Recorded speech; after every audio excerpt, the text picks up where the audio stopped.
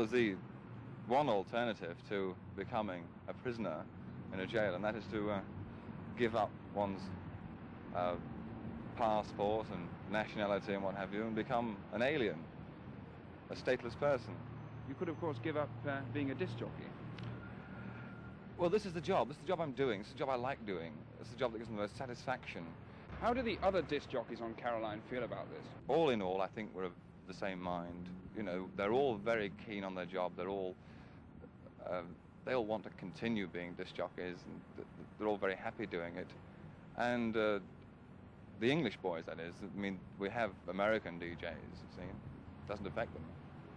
Does all this legislation, in fact, mean that a lot more foreign disc jockeys are coming in and taking the place of you English disc jockeys?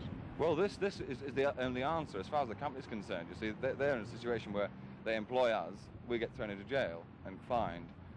They can employ Americans, Chinese communists, any oddbod from anywhere, in fact, and it's quite safe. The government have got no qualm about that at all. You know, but if they employ an Englishman to broadcast to the English, then it's illegal, I'm afraid, you know, and we're in trouble.